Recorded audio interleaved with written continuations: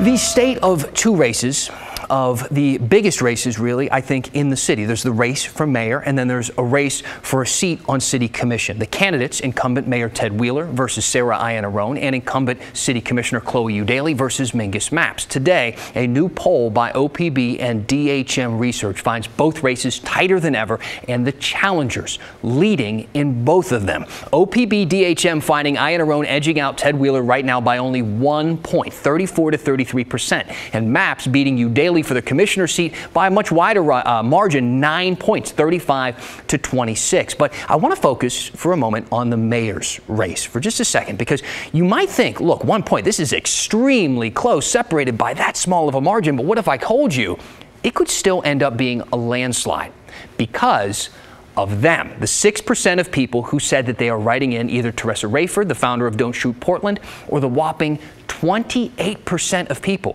who said that they are still, at this point, undecided. 28%. Those are people who will very well decide the winner of this race and could swing it in a very big way. We're going to hear from both Wheeler and Iannarone in just a bit. But first, I kind of want to drive home just how remarkable it is to still have so many people undecided at this point in the game. And to put that into perspective, I talked to OPB's Jeff Mapes about their new poll. Oftentimes at this point in the race, the argument is that, well, people have pretty much made up their mind, especially when there have been so many opportunities for both of these candidates to be in the limelight during major issues in the country and within this state and city. It is surprising to see such a large number of undecided voters. Can we credit anything for that? Well, why is that, do you think?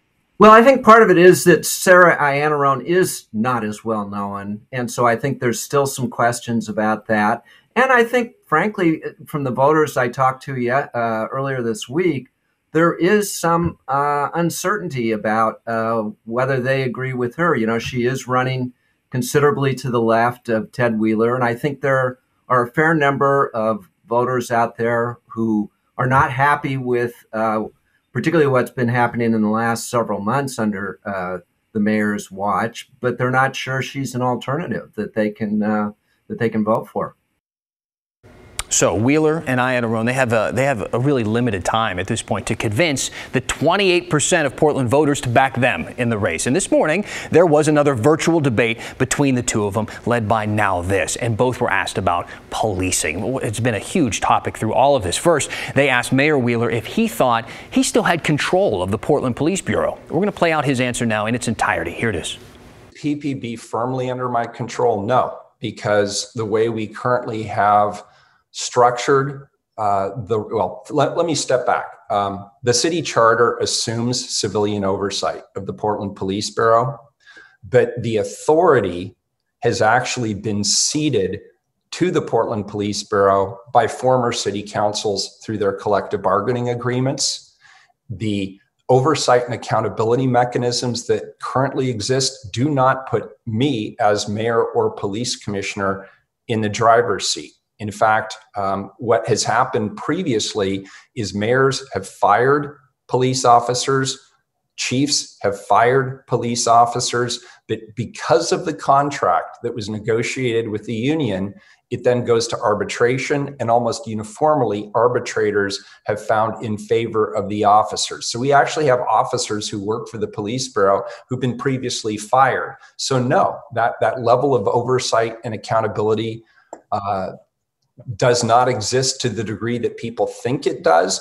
But in the areas that I do control, around taking people off the streets, around adding directives to the Portland Police Bureau in terms of standing up demilitarized options or investing in community, I have that control.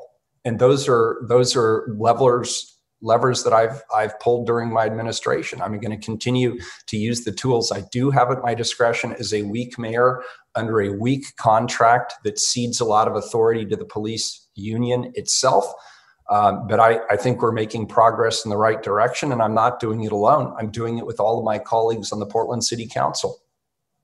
Now, the same questioner then asked Iannarone about how she and Commissioner Joanne Hardesty would handle the police department. See, both are very big critics of the Bureau. And while Portland's mayor traditionally leads the police bureau, Iannarone says that she would actually assign it to Hardesty if she wins. And that's a controversial choice to a lot of people. I mean, this summer, Hardesty had to apologize, if you remember, after she accused police of starting a fire themselves in their own union headquarters during a violent protest, which wasn't true. And with that in mind, Iannarone was asked during the morning's debate today whether she thought she and Hardesty could actually control the police, considering that rocky history. Listen here.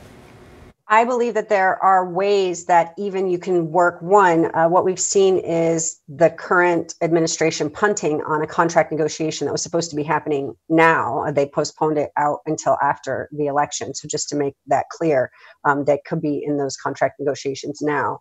But I do believe that we're actually doubling our power by having a non-mayor police commissioner and a mayor working in tandem. Right now, we have singular. We have the mayor who's also functioning as the police commissioner. Commissioner Hardesty is undeniably a force to be reckoned with. She brings a great deal of experience in this realm. I am unequivocal in my commitment to police reform, community safety, and racial justice. And then again, along with D.A. Schmidt, I believe that that triumvirate of progressive reformers who are elected to reform progressively is going to be a formidable force for change in the next 4 years of Portland. So, hey, 28% undecided people. Did you make up your mind?